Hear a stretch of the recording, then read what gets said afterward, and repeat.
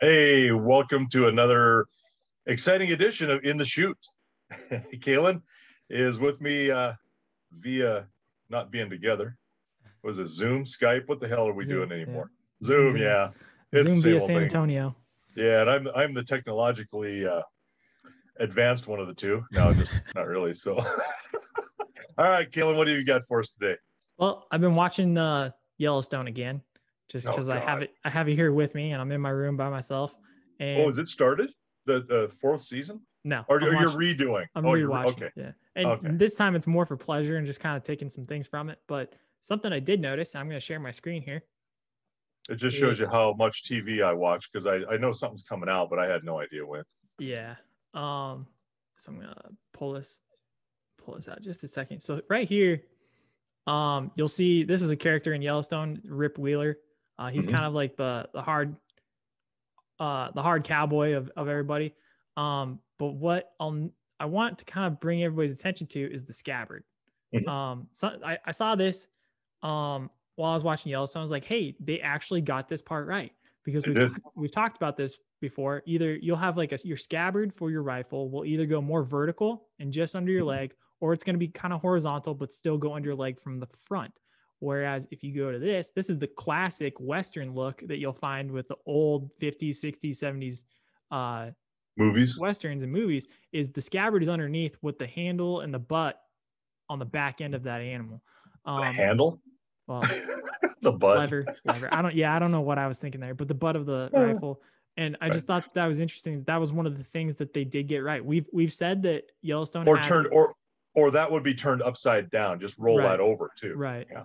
But we talked a couple times that Yellowstone they got some things right, and I just Yeah. noticed that was a detail that they got right, and I wanted to share that, and I want to get your thoughts on scabbards and westerns and stuff like that.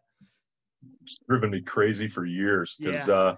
you know what? I have never heard of anybody losing a rifle with the scabbard coming, In the oriented front. forward where Yeah. it's coming out in front of you. Never. And I can get, and I've done this. I mean, get off of a horse, pull that rifle out because I'm right-handed, pull it out, pick it, pull it out with me as I'm climbing off that horse and have it ready. I've done that a lot of times. Out the back looks handy, but I know of a couple of fellas that have lost their rifles Mm. going up a hill in the mountains, Yeah. and that comes unsnapped. Your cover will easily come unsnapped. You just hit it some branches or go through some brush and unsnap it, and then you go up a hill, and the next thing you know, you look back for your rifle and it's gone. Yeah. And I've known some that they've retrieved the rifle. Others like they were bushwhacking, it wasn't on a trail, and lost their track going back and lost the rifle. So Mm. yeah, I'm not a fan of pulling out to the back for that reason. I was told that when I was a kid. Don't put your scabbard on that direction. Put it in front.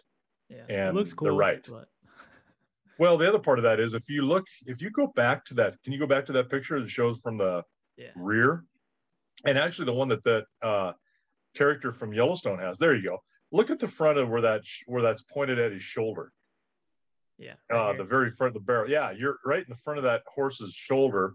Um, and if it's pushed in a little bit, if your leg is laying on that, you're rubbing that shoulder with Oh, the front right. of that scabbard Yeah. with every step that horse takes because your leg is going to push that scabbard and that whole rifle closer. Now, if you go back to where the character was, you take a look, that right behind his leg, just down a little bit low, a little lower behind Oh, the right leg, here. right there. Yeah. Pops You can out. see that generally does not uh, touch the horse because the barrel of the chest of this horse is rounded so that sticks out a little bit, even though your leg is down. Now, Well, and one thing even if that you go more vertical too, it's the same thing. It right, only touches yes, really right here, and that's correct, it. yep, and this is a little bit the way he's got that there is a little bit realistically a little more uncomfortable Yeah.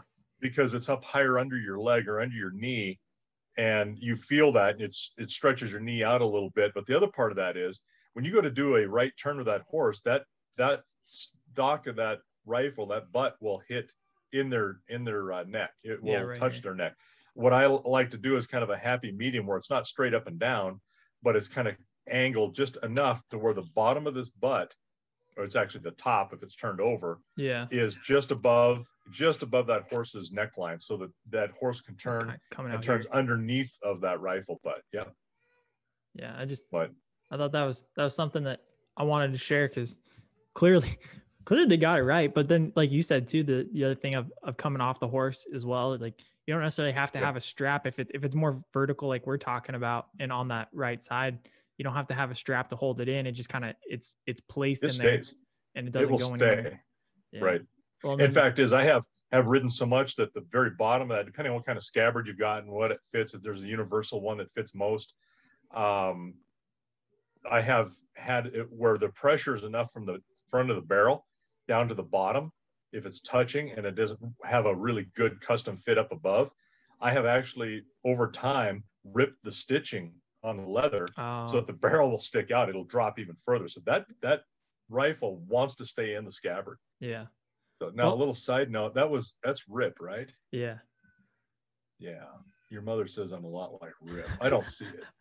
Is that true? Me neither. Do I have anger issues? The thing that I wanted to say about the scabbard where it's more horizontal and it comes out the back is there's two issues I have with it as well. Not only you're talking about with potentially losing the rifle and it falling out, but when you go to reach it, if you've ever been in a saddle, sometimes it's hard to lean back and pull all the way back out like that, because you have to clear the entire muzzle.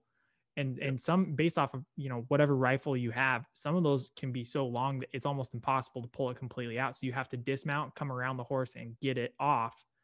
Or the other thing too is that butt, kind of like what you're talking about with the shoulder, it's pushing up against the flank of that animal.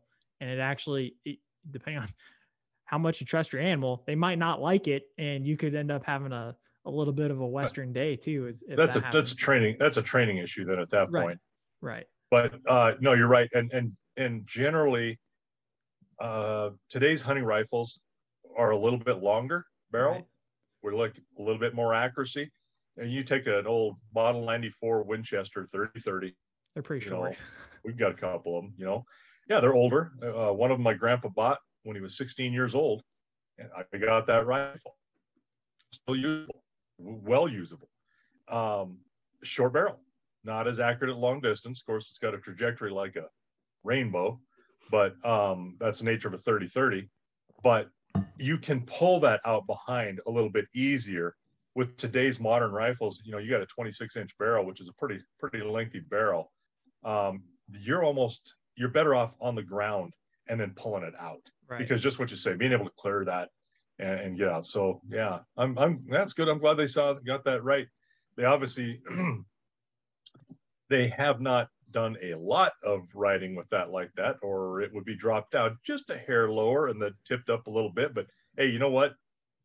That's okay. They're close. Well, and the leather wouldn't be nearly as purty either. But hey, it gets marked up. It gets used. Yes, it does. That is a fact.